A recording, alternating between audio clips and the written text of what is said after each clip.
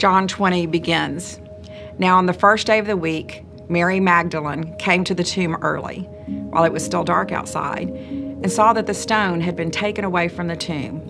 So she ran and she went to Simon Peter and the other disciple, the one whom Jesus loved, and she said to them, "They have taken the Lord out of the tomb, and we do not know where they have laid him."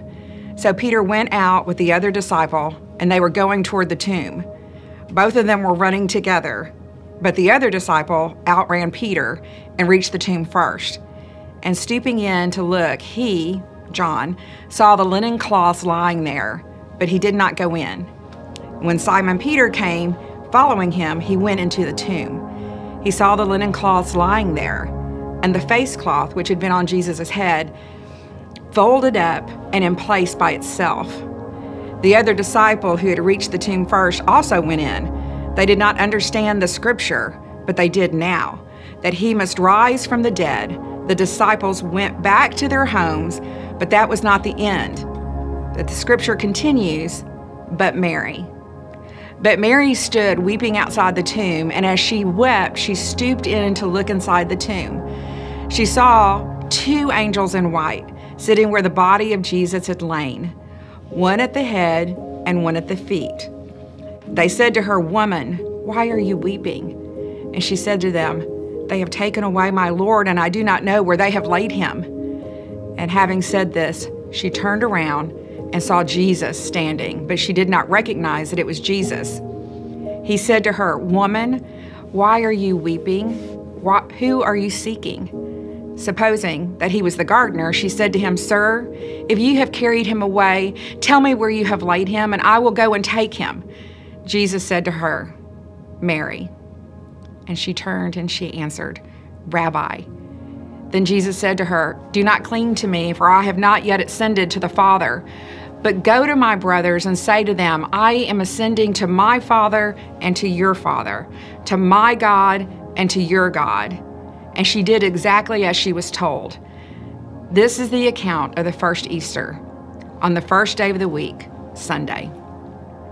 It was an early morning. She went to visit the tomb of the man who had healed her, delivered her, and loved her.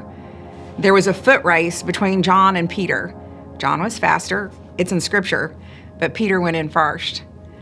They looked around, they saw the linen cloths that had been on Jesus, and they returned home. But Mary Magdalene stayed. She began to weep in her grief. She looked in again, and this time she saw two angels who asked her why she was weeping. Before she could answer, she saw what she believed to be a gardener and begged him, "Please tell me where you have moved him." In an instant, he spoke, "Mary."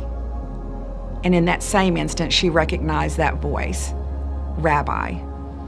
Obviously, she went to grab him. He was close enough to touch him. But instead, Jesus told her not to touch her because he still had a mission in front of him. "Go to my brothers. Tell them I am ascending to the Father. Tell them I'm alive." And Mary did exactly as he said, announcing, "I have seen the Lord." Mary had a history with Jesus. Scripture records she was delivered of 7 demons. She devoted herself to Jesus. She was a witness to his love and his life and his ministry, his crucifixion, and now his resurrection. She was the first one at the empty tomb. She was the one the angels appeared to and spoke to.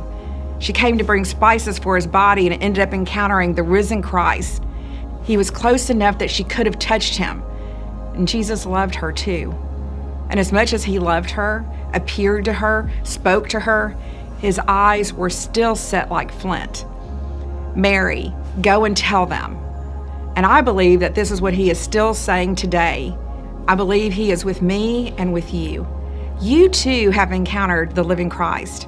I invite us to pause and remember our Lord and all he has been and all that he is and all that he will be forever, and go and tell them. This is Easter. The tomb is empty. Jesus is alive. Go and tell the littlest to the biggest, those that are near and those that are far, so that they too can bear witness to this Savior that we pursue and love and obey. Be his witnesses, FMC. That is Easter.